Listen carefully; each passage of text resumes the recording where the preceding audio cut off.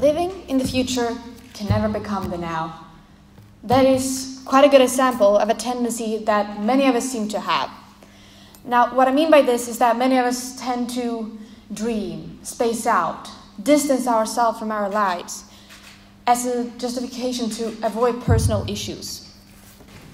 This can go on for months and months, until the point where it becomes a habit. Eventually, you will get stuck in the constant dreaming.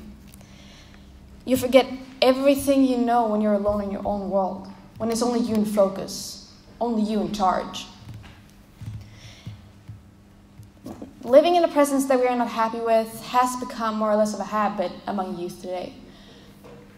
There are several more things affecting us. Now, I'm not saying that we become weaker as humans, just that factors in our lives have larger impacts. Examples of people who might desperately want to escape life or reality can be people who are bullied, suffer from depression, or having anxiety. And these are unfortunately people with quite the large, scale in our society. 1 out of 3 students are bullied in school. 20% of all students suffer from depression, and just as many people that suffer from bullying suffer from anxiety. Now, what many teenagers do when we feel like we're only living a presence that we're happy with is then creating a new one.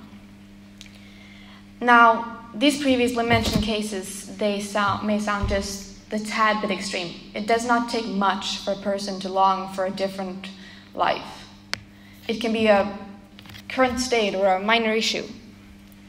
I know for a fact that many of us do this. It makes us feel as if we have control over something that we usually don't. It makes us feel powerful when all we've ever felt like is weak.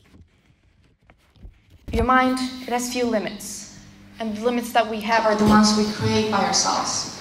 So when we open our eyes for this entirely new world, no one really wants to go back to the place where only gray days and suffering exists. Why would you ever choose that? Your mind, it's a safe havoc, where you decide what happens and if nothing happens. This is so much better than the cold and brutal and harsh world that we live in, where special is bad and ordinary is just plain and boring, where you can never truly be yourself. It's a defense. When you feel like you can't stand this presence, then you know you have another one to go back to. But that's the thing. This world that we create, it's not real. What happens in our mind are just illusions. A man called Alan Watts once quoted in one of his speeches, "A person who thinks all the time has nothing to think about except thoughts. So, he loses touch with reality and lives in a world of illusions." This world that we create, it isn't real, no matter how much we want it to. The real is what we see when we open our eyes. And even if it's a cold and horrible place, it doesn't make it fiction. Your illusions can never become real. And the real world can never become unreal. Sometimes it's hard to separate yourself from these thoughts and illusions. I, as many others, am familiar with these difficulties. I stayed too long in my mind and stopped living for my now. I grew to love the futures that I would never have and wishes that would never become real. My mind was shattered. A million dreams like small, small lights keeping me alive, yet they were slowly killing me as I could never move on. They became a part of me.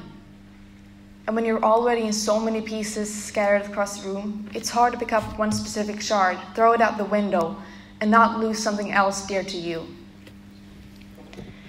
It was a battle against myself, a battle against me and who I wanted to be. We will all experience this, having to fight ourselves, our reflections, and there's always losses and battles. Simply because the presence isn't pleasant doesn't mean it's unimportant. Everything that you do will have an impact on your life later on.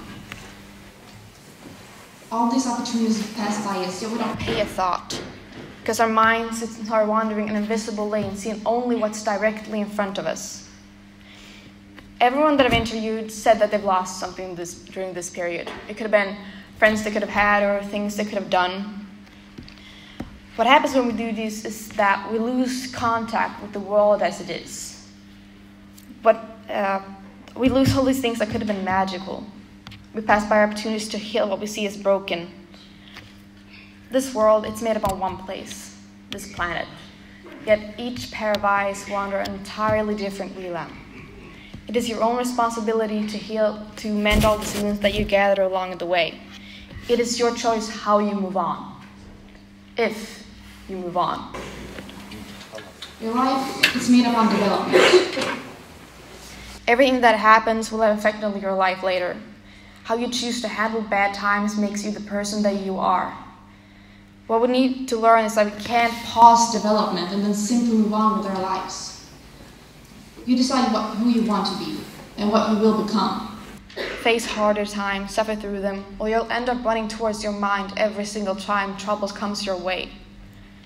Dreams, they may come true, but illusions are just fragments of our minds. What would happen if we learned to live for the now, to not gaze upon the dreamlands hidden behind our faces, safely resting in our minds? How could that affect us as humans? What if we decided to live through misery and gravities and never lose sight of reality? The challenges we face in life will never become easier. The chance of getting depression is just as likely for a teenager as for an adult. And anxiety increases with age. The chance of losing someone you love is higher as we grow. All these obstacles won't stop coming at us, no matter how hard life has been. The world keeps revolving, and it doesn't care if yours suddenly stops. Obstacle upon obstacle, heartbreak upon heartbreak, never easier. We just figure out how to deal with it. To keep moving on, to keep living in this bittersweet world. To live on knowing joy is up to you. They say life is precious, and I say that we start living it as if it is. Thanks.